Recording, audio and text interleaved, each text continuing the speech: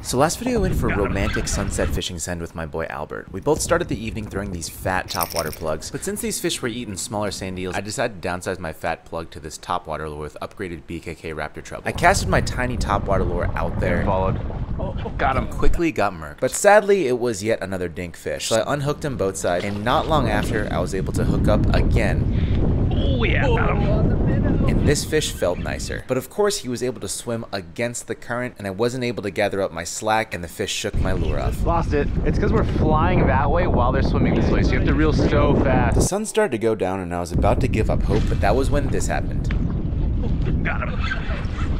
But thankfully, I was able to learn from my mistakes, gather up my slack, and thanks to Albert, landed this fatty striped bass. She wasn't a long one, but man, was she thick. Super healthy over slot, released back into the water to live another day, make lots of babies for us.